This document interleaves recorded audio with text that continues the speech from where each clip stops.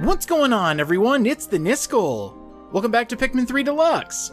This bonus will be looking over everything I didn't get to talk about during the LP, as well as everything you unlock after beating the game. First off, I want to look at small miscellaneous topics that were overlooked and some I learned about during the LP. Just like in previous Pikmin games, having equal amounts of every Pikmin in a full party will have them sing a special song.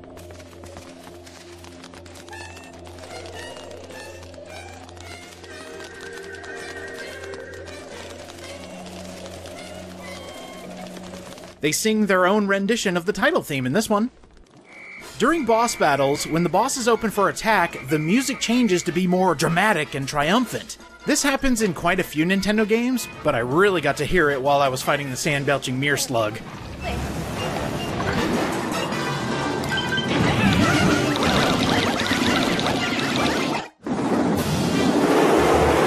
I mentioned that I had footage of getting a game over, but I never showed it. Here is what happens when you run out of food.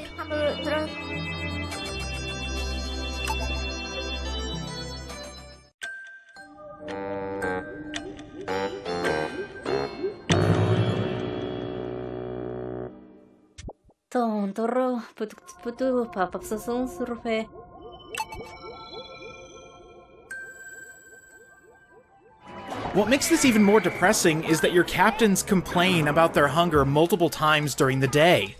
This game really doesn't want you to get a game over.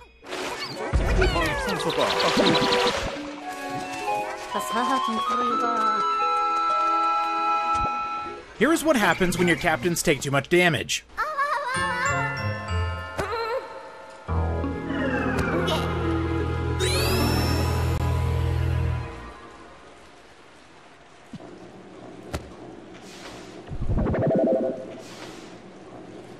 You get the cutscene the first time, then every time after that, they just become unusable.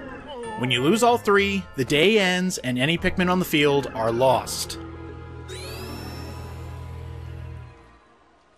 I wasn't exactly sure what happened to Brittany if she is stranded overnight in the distant tundra.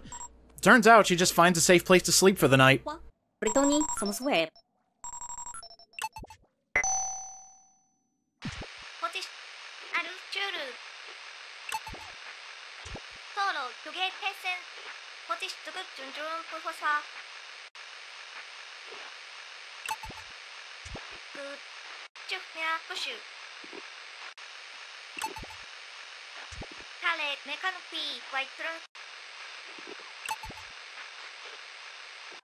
As you find different wildlife, they get updated in the Piklopedia with special notes from each captain. In Pikmin 3 Deluxe, they added notes for Olimar and Louie as well. The notes vary between scientific and funny, and, in the case of Louie, how to cook them. I've recorded what each of them say about the bigger boss monsters just in case anyone would like to read them. But if you aren't interested in the opinions of an engineer, a botanist, a captain, a foodie, and a scientist, you can skip to this timecode. They have a lot to say.